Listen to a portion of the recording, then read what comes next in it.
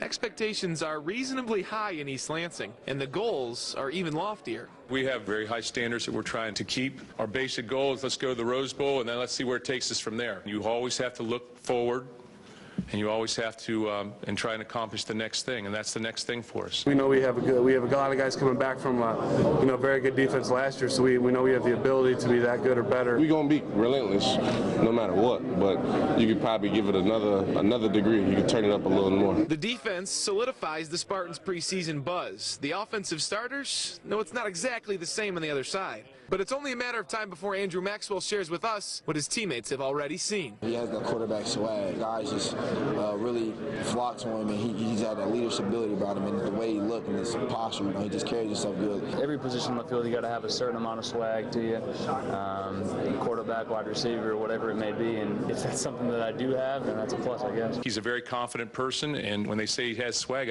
I just think he lets things roll off his shoulders a little bit. He understands the pressures of playing quarterback. He also understands the pressures of playing here, and he can do that. Maxwell said he doesn't actively work on his swagger, that it just comes naturally.